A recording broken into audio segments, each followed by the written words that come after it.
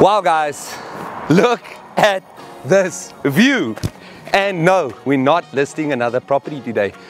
We do have the honor and the privilege, thanks to BMW Tygervalley, to show you this beautiful BMW Z4 convertible 2-liter ace drive. This is special.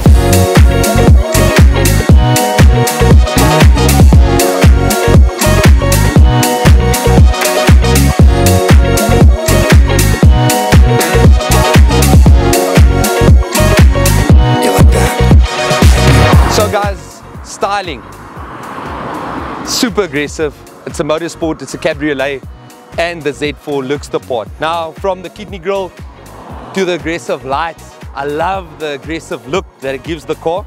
On this specific vehicle, we've got the upgraded 19-inch alloy wheels versus the standard 18-inch wheels that comes with the vehicle. And as you move to the side of the vehicle, wheels to the back as well. And I think again, as with the BMW X7, the rear of the vehicle is the favorite part. Twin pipes at the back. Styling is just really aggressive. Can't say much more than that. Awesome, so let's get to the detail.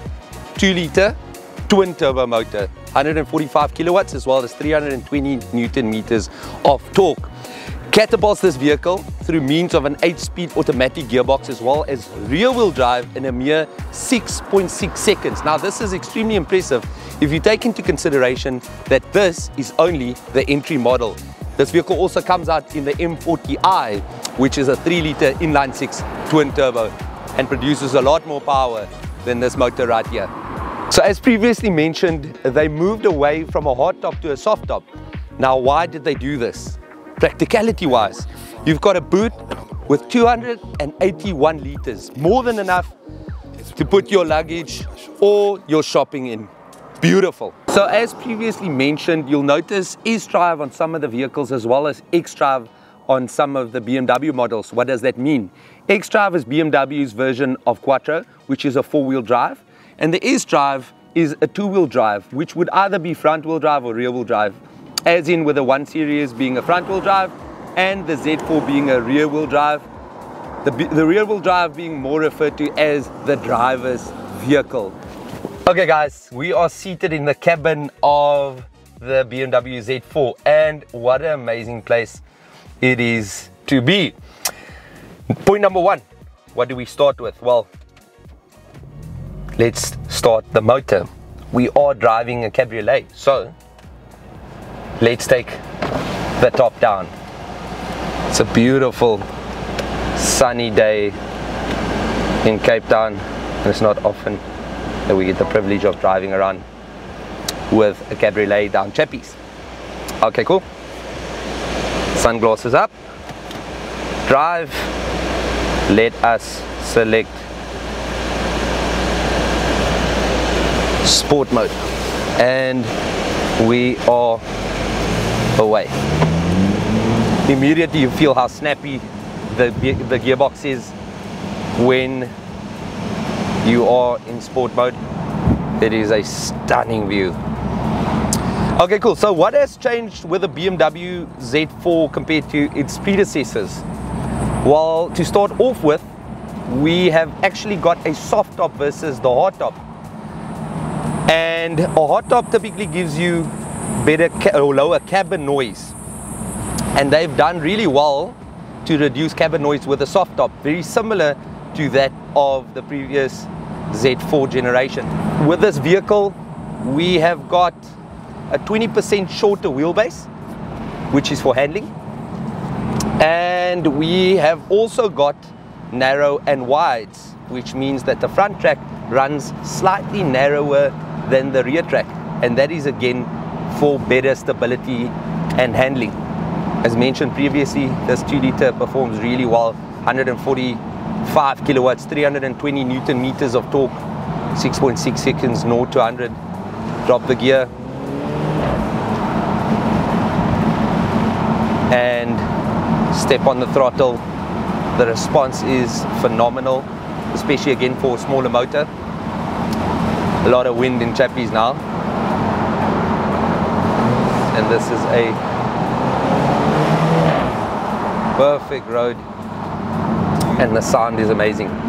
Step it down into comfort mode. The snappiness of the gearbox immediately changes. It's a lot softer and a much more comfortable ride as well. So what would it be like to use the BMW Z4 as a daily?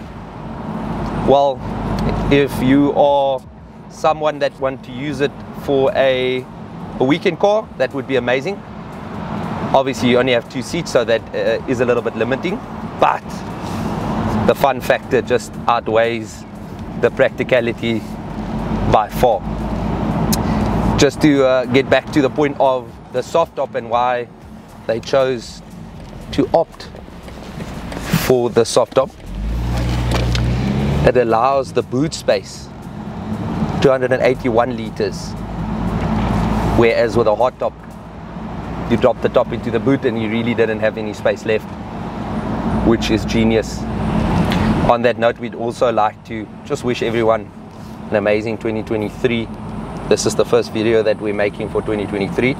We hope and trust that you guys enjoy the content that we're putting out there. If there's anything specific that you'd like to see us do, or any specific BMWs that you'd like us to review, be sure to either drop that in the comments or send us a private message.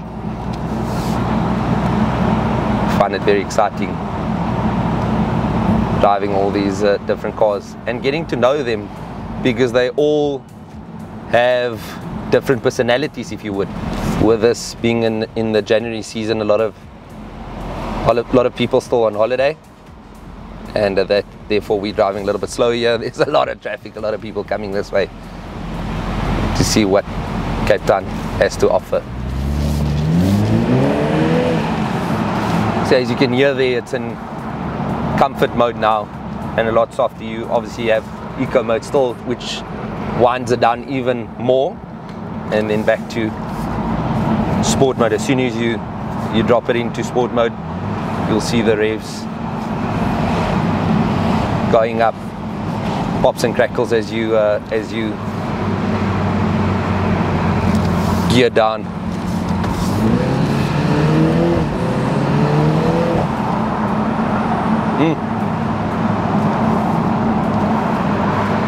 This car really allows you to be and dream like a kid again. Every corner you approach just makes you a little bit more excited, and it's almost like you can't stop yourself.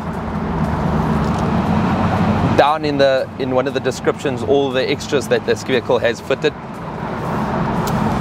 It is currently for sale, 750,000, 2020 model, with 18,000 kilometers on the clock. More than welcome to chat to Jaco Conradi at BMW Tygervalley. Great service.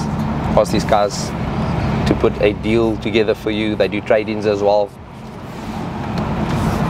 The specific model has the digital dashboard as well as the largest screen infotainment system in the center here, dual climate control,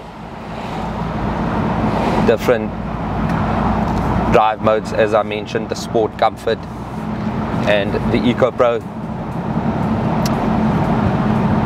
It's got cream leather seats mixed with a black, which I must admit I quite like. I'm normally not a fan of the cream seats, but it really works well with this specific model.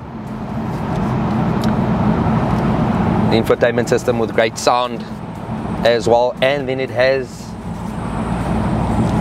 the nighttime lights as well, which you can change the colors of, blue, green, etc. You can tone it down a little bit if that's not your thing. You can turn it off completely if that's what you wanted to do. But quite a nice feature as well, allows you to see if you need to get something in the car at night, allows you to see those things laying around maybe at your feet, etc. Seems like every time I get ahead,